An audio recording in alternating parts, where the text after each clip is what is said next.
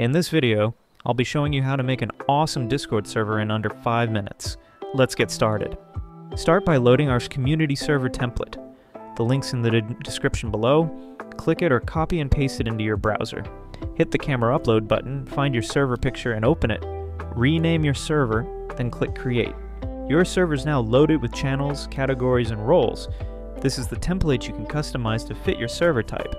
Right-click any channel, select Edit, rename it to match your server's vibe,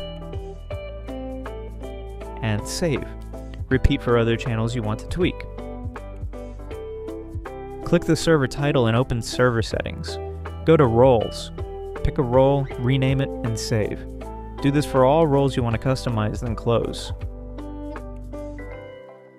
Go to the Rules channel. Type out your server's rules. If you want to create more professional info channels, then you can use embedded messages and channel banners. Back to the server title. Open Server Settings and click Community on the side. Hit Get Started, check both options, and click Next. In the first drop-down, pick the Rules channel. For the second, choose the Updates channel.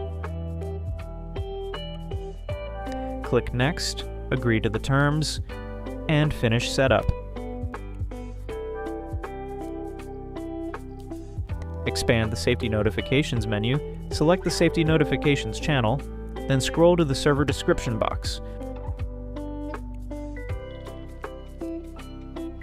Write a brief description, copy it for later, and save. Select Onboarding from the side. Click Check It Out, then Got It if prompted. Click Edit next to RAID Protection and ensure all options are enabled. Go back, then edit DM and Spam Protection. Set the verification level to medium, high, or highest, and save.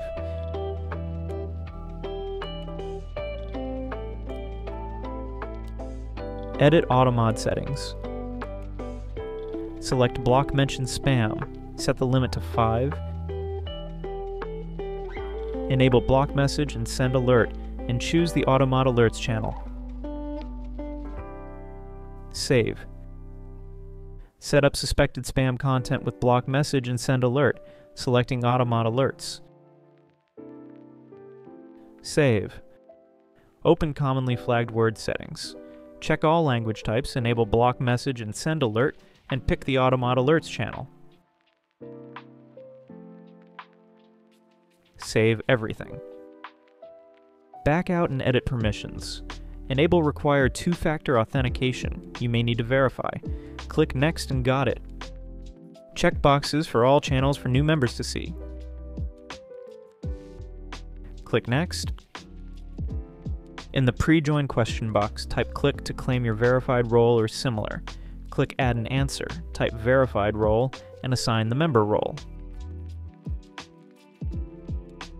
Add an emoji for flair.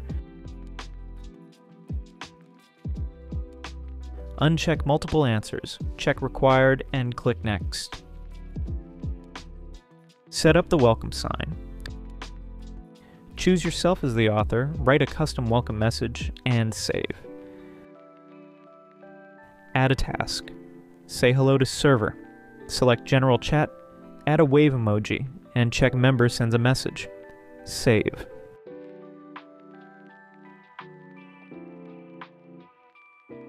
Add another task. View the server rules. Pick the server rules channel, add a book emoji, and select member visits. Save. Add one more task. Check out our server updates. Set it to the updates channel, add a loudspeaker emoji, and select member visits. Save. Scroll to resource pages. Add the self roles, announcements, and social updates channels. Then click Next. Now enable onboarding. Close settings. Now go to the top, click Server Profile, scroll down and add up to 5 traits to show off your server's interest and personality, and select an emoji. And after that, select games that your server members play. Disable Private Profile if your server is a public server. Next, open Discord's new feature server tag. Here, if your server has 3 boosts, you can create a 4-letter server tag that everyone can apply. This is an additional Discord perk you can unlock with server boosts. Now scroll down, open access options, and under server rules, add rules that show an onboarding. Here's the onboarding preview. This is our final server setup. I hope this tutorial is helpful for everyone. Like the video, and check our other Discord tutorials.